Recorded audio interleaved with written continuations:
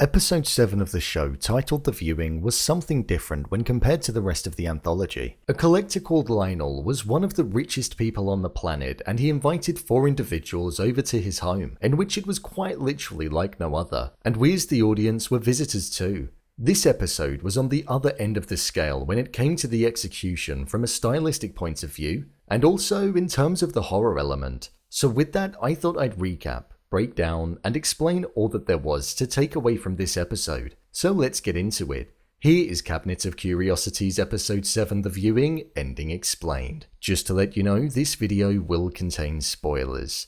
The 7th episode of the show was something that stood out for a number of different reasons. I feel we as the audience got to experience what the episode was all about, being sucked into something that was being viewed and having a hold on us like nothing else. The art of conversation, the set design, the lighting, the pacing, and the score in the background.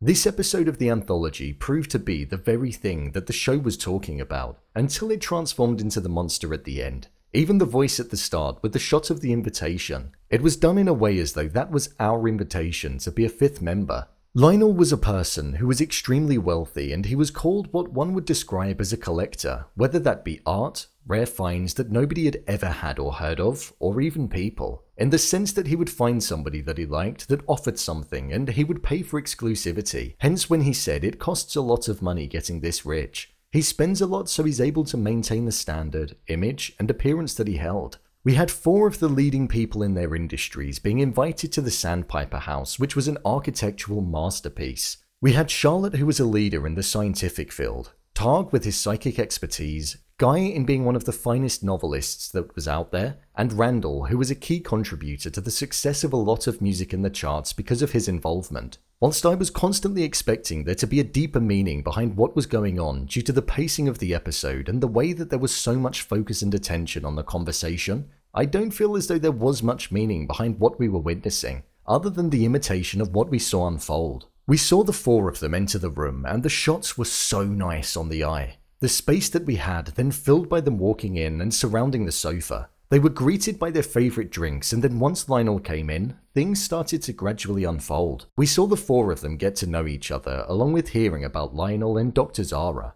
As the audience, I feel we were led to believe that the creators wanted us to think that something sinister was going to occur between Lionel and the visitors, but that was never the case, unless the ending was planned by Lionel, which I just don't think is the case. We saw different levels of toxins enter the guests' bodies as they worked their way through different substances, which was essentially done to lower the guests' guard, allow them to have an open mind, and let them experience what Lionel wanted them to see in what he would describe as one of the most purest of ways. Whilst they were all on the same level from a mental standpoint, which is what we saw occur. Randall seemed to be the most susceptible to Lionel's persuasion due to the fact that he was trying to kick his smoking habit, and one would imagine a drinking habit due to the fact that he had a tea in front of him and was reluctant to drink the aged beverage in front of him too. Lionel was putting on a show to woo them, make them feel special, lure them into a sense of security so they'd essentially be ready for what he wanted them to see. We witnessed him mention that they were specifically hand-chosen to lay their eyes upon what he wanted them to see. This was done because he had 4 individuals that were at the top of their game across 4 very different industries, such as art and science, and could each provide a different opinion from a different area of the brain to try and work out what it was.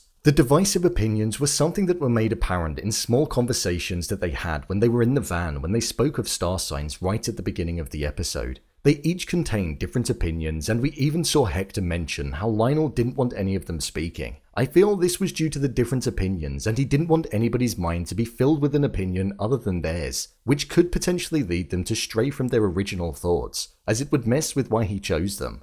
When they were all ready, we saw them enter the room where what Lionel had collected was being contained, and we saw each of them have a reaction to the unknown object. They were instantly drawn into its presence, other than Guy, who didn't care in the slightest at first. But it was Randall's blowing of smoke that caused it to react, something it hadn't done in all previous tests. An alien creature hatched from the rock, and it had a hold on every individual in the room, to the point where Targ and Guy's face melted off, along with Dr. Zara.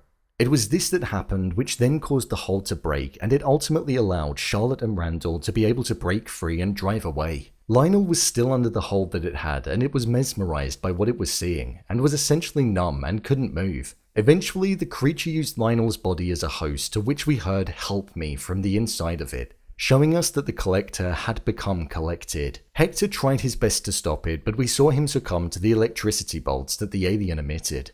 The final thing we saw was of the creature heading into the sewers and emerging at a different location, where it looked as though it would be heading into the city and causing trouble for all of the citizens. We never found out what happened to Charlotte or Randall, but I believe they were most likely deeply traumatized by what they saw, and were grateful for the fact that they managed to escape. I thought this episode was a really good one. It was a real viewing experience, and that's what I appreciated. It embodied elements of old school style horror from the 70s and 80s, and the medium in which we got to experience that felt authentic. I would have loved it if it was in 4:3 aspect ratio, as I feel that would have really suited the tone and style of the episode. I felt drawn into what I was watching due to the focus on space and room that the characters had to speak. There were lots of close-up shots, so it felt personal, and the ambiguity around what was going to happen and Lionel's true intentions had me constantly guessing. Whilst there have been similarities between previous episodes in this anthology, this one does definitely truly stand on its own, and I commend it for being so different,